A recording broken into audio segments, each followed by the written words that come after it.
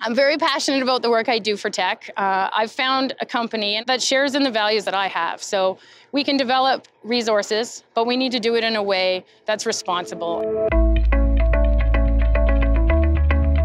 My name is Carla Fraser, manager of regional water quality monitoring in the Elk Valley. I've lived here for 20 years and started my family here. So the Elk Valley Water Quality Plan was a plan that was developed to address historical mine operations as well as our current mine operations and our future mine operations. And really the focus of that plan was to evaluate water quality constituents that come from our mine operations and understand how those could impact aquatic health, how those could impact human health from a drinking water perspective and ability to recreate in the region.